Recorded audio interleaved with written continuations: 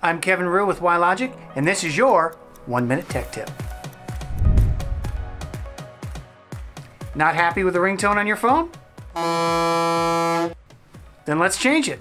Today, I'm going to show you how to change the ringtone on a Grandstream 2616 IP telephone. It's very simple. First, you hit the menu button. Menu button is the round button right in the center, right there. When you hit it once, it brings up a menu screen. And you're going to want to go to Preferences. So you press the down button one time, it takes you to Preferences. Press the round button again, then it takes you to the screen. You go down, 1, 2, and now you're on Sounds. Press that round button one more time. Now you are able to change your ringtone by simply hitting one of the side-to-side arrows here, and it'll ring for you as you do it, so you can choose the one that you like the best. After that, you hit the Save button there, and that is how you set the ringtone on your Grandstream phone. I'm Kevin with Wilogic. Now you know.